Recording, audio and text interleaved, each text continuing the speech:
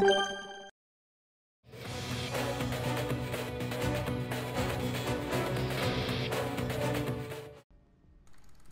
everyone, and welcome back to my channel with a new video about tutorials. It's the episode 202 dedicated to armor and penetration mechanics in World of Tanks. I will cover all the theory, so how it works, some in-game examples. I will also give you some tips and how to improve directly from what we've learned in this video. However, I will not develop some advanced strategies such as side scraping, hold on and so on, just because they would deserve another video, else this one would be too crowded with information. So let's start in the garage. I have plenty of tanks, so I will just select a few of them to give you some ideas about the armor values and the penetration values. So for example, the Leopard 1, which is a tier 10 medium tank, has a very poor armor, whether it's on the front, side or rear, and even the turret is poorly armored. So 70 millimeters on the front, it's really low at tier 10. However, the penetration value on this tank is pretty high. At the lowest with the regular ammunition it's 201, and at the highest it's 335. So those values are pretty high actually. So whenever you're buying a tank, just check those values, the armor you have on all sides, on your turret and so on, and what's the penetration of your gun. It's really important. Here the E75, which is a tier 9 heavy German tank, and as you can see the armor values are much better. Even on the side you'll still get 120 millimeters, which is pretty good, but frontally 160 or 200 millimeters on the turret, it's just brutal.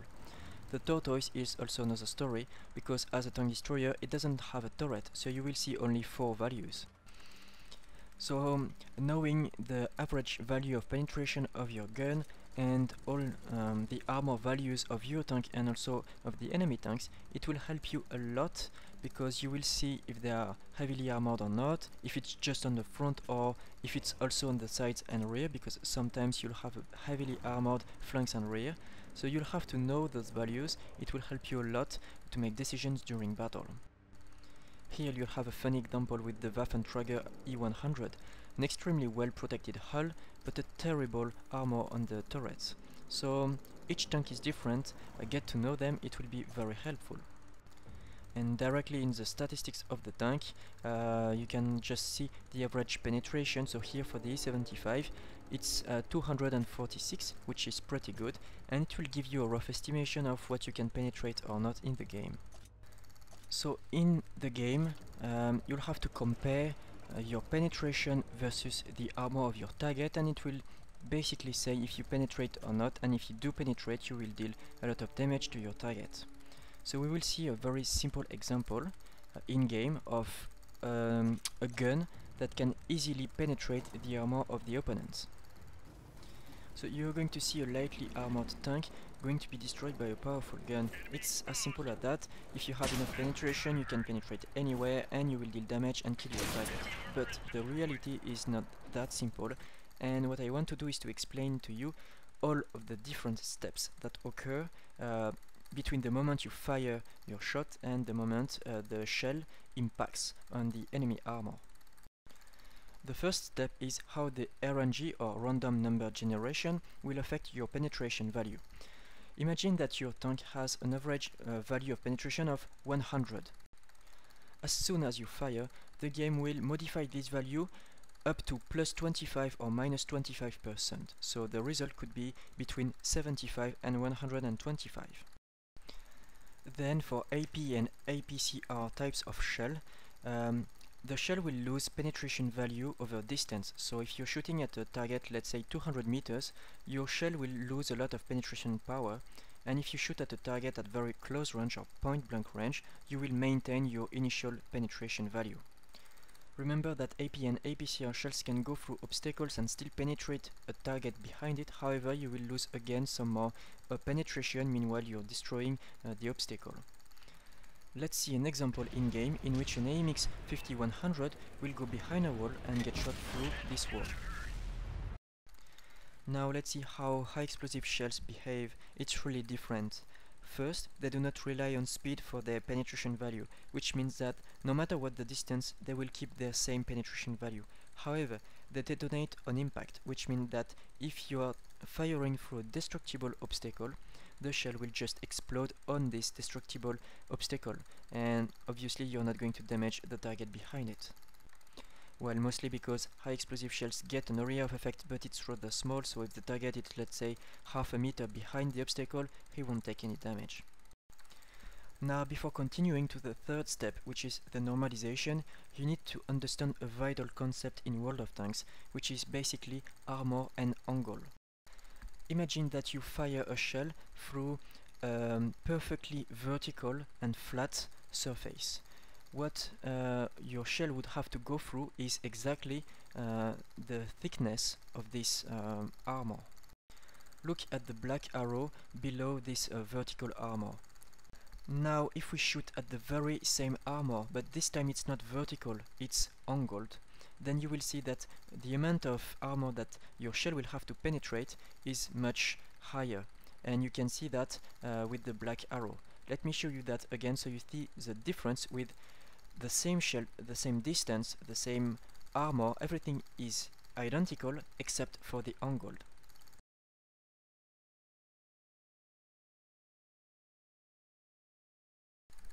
It's completely different, and it's taken into account in World of Tanks, so you definitely need to understand this if you want to play efficiently in World of Tanks, and you also need to understand this for what's coming next, the normalization effect.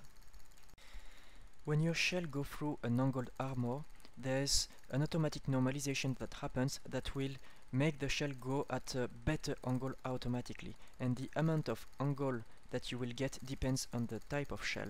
So basically an AP shell will have automatically 5 degrees of normalization, which will make the angled armor slightly less effective. APCR shells get 2 degrees of normalization, and high explosive shells never get any. So take that into account. It's really important. It will give you a slight advantage when you're firing armor piercing shells. So after taking into account the normalization, the game will tell you if you have an automatic ricochet or not. If you're firing an AP or an APCR with an angle superior to 70 degrees to your target, your shell will automatically ricochet the armor, so you will not even get a chance to penetrate, and this angle takes into account the bonus from the normalization.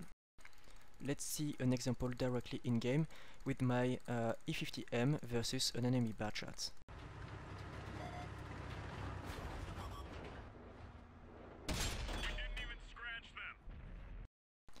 So basically my shell had the penetration value for the armor of the Batchat, but since it was too angled, it was an automatic ricochet. So now, what is an overmatch? Basically, if your gun caliber exceeds 3 times the thickness of the enemy armor, then you cannot ricochet. For example, if it was a shell from a Jagdpanzer E100 instead of my E50M, the shell would have penetrated and killed that opponent. After the normalization and all the ricochet or overmatch mechanic, if your shell has the possibility to penetrate the enemy armor, then the game will calculate the effective armor of the opponent. It only means that it will take into account the angle of the armor in order to say which thickness you will have to penetrate. So let's take an example. If you are firing at a target with no angle, so basically he's showing a flat surface to you, then his effective armor will be equal to his regular armor. But if he is angled, then as we have seen previously, you will have to penetrate more armor thickness, so his effective armor will be much more important than his regular armor. So remember, effective armor is just the regular armor, but taking into account the angle of impact of your shell after the normalization effect. And then the game will simply compare your final penetration, so including RNG, distance and obstacles, versus the effective armor of the opponent. And if the penetration is higher, then you will penetrate. If not, you will simply not penetrate the opponent. So now let's see a few in-game examples. I am now facing a Tiger II, which is a much stronger opponent, and he has a very good frontal armor, much better than my penetration value. So no matter where I shoot, I will not penetrate this tank, it's too difficult. However, The side armor of a Tiger II is much weaker. It's weaker than the value of penetration of my AP shell. So here I'm just flanking him and I can shoot anywhere on his side and I will penetrate. So this is to illustrate the fact that tanks get different armor values depending on where you shoot, and you will need to know what's your penetration value, and it will give you an indication of if you can penetrate or not the enemy tank. Now let's take another example. I am facing a Tiger 1 and at this specific spot my penetration value is slightly superior to his armor value, so most of the time I will penetrate if the RNG gives me a good penetration value. However, if the tank is angled, his armor value will be higher, and if I am trying to penetrate it, I will bounce most of the time, even if I shoot at the same exact location. It's because his effective armor is better than his regular armor, so I will need to be much more lucky if I want to penetrate these spots. Now let's talk about a practical example of some different armor values. It's called weak spots. The game will give you only one value for the frontal part of the armor of any tank, such as, for example, this tank destroyer. However, the real armor values, and I'm talking about thickness here, not effective armor, it's different. So on the side of this tortoise, it's just average. The bottom part, well, let's say the central part of the tank is highly protected. You don't want to shoot there, you will just not penetrate. And the top left part of the tank, it's the commander's hatch, it's just poorly armored. The commander's hatch is a fairly common weak spot on tanks, so is the lower glacis, but some tanks get some unusual weak spots such as a machine gun nest, or in this case in the E100 it's the superior horizontal bar just above the turret. Don't shoot on the sides, only on the part that is above the turret. Now let's finish the theoretical part of this video. So after penetrating the enemy armor, you have the possibility to deal damage to modules inside the enemy tank, such as the engine, but you can kill as well some crew members. You will damage modules and kill crew members if your shell penetrates enough the inside of the enemy tank, and it will depend on where you shoot at. For example, if you're shooting at the commander's hatch of an enemy, you will probably kill his commander. Or if you shoot at the front of an enemy German tank, you will probably destroy his transmission, and this will result in a damaged or a destroyed engine.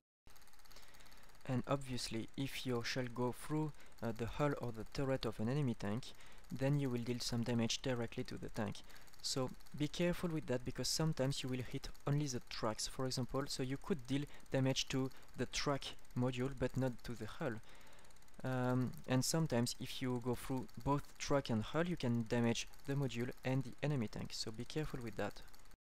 So just to clarify, if your shell goes only through the tracks, the gun or the spaced armor of an opponent, you will not deal damage to his tank directly.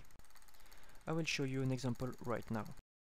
I am now facing a Panther 4. This was prior to the 2.1 patch, which means that it was still called Panther 4 and he had a spaced armor only on the turret. You can see it around the turret.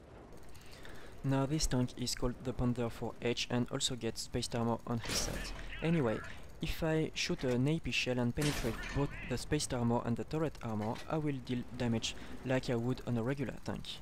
However, if I deal damage only to the spaced armor, so here I am shooting on the back of the spaced armor, there is no turret where I am shooting, I will not deal damage to the enemy tank. For those who don't know how a Panther 4 looks, basically the commander's hatch is located at the back of the turret, so if you shoot behind it from the flank, you will not shoot at the turret. Let's take a closer look. So this is the enemy spaced armor from a closer look. If you shoot at it and only the spaced armor, no damage. Here you shoot at the turret anywhere and you can damage the enemy tank. But the Panther 4 or the Panther 4H is not the only one to get spaced armor. The IS-7, for example, is one of the multiple tanks that get a spaced armor around his tracks. If you shoot at it with no angle, basically, since it's quite thin, you will penetrate it and the armor behind it, so no problem. But if you start shooting with an angle, your shell will lose a lot of penetrating value because of the armor, and then it will not have enough to penetrate the hull behind it. But the spaced armor doesn't protect the bottom part of the hull, and you can damage it with the exact same angle. Here I'm going to shoot at the spaced armor again, and you will see I won't penetrate. So now you know how armor works in World of Tanks. I'm just going to give you a quick recap. So basically your penetration is affected by the RNG, the distance, and if you go through obstacles or not. And the armor is affected by the angle. So take into account those elements, it's really important.